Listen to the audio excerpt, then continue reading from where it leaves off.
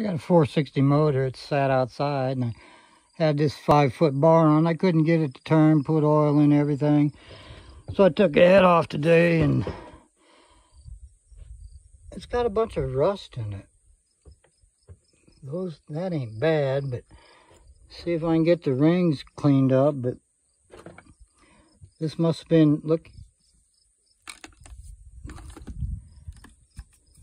So it couldn't move because it's compressed up against the top of the piston, or the head and the piston.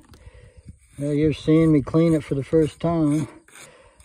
If the rings are okay, we'll see if I can get it broke loose. But that's what happens when you leave a motor outside uncovered. Not good. I watched Uncle Tony's garage. He took a hammer and a block of wood and was knocking the pistons loose, heating them up. That's my last resort, but it looks like it's going to clean up. But I just wanted to show what happens when you get a 460 motor and it can't get it to turn over. Yeah, it's a couple inches thick.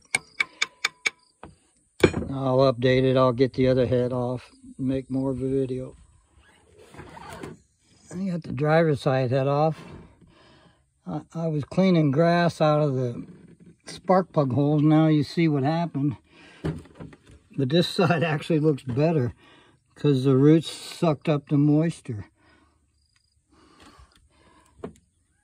So wasn't good they left this out in the rain, but the roots actually helped preserve the engine. That's looking, I'd run that. Just tearing a 460 apart. Roots in the piston bore.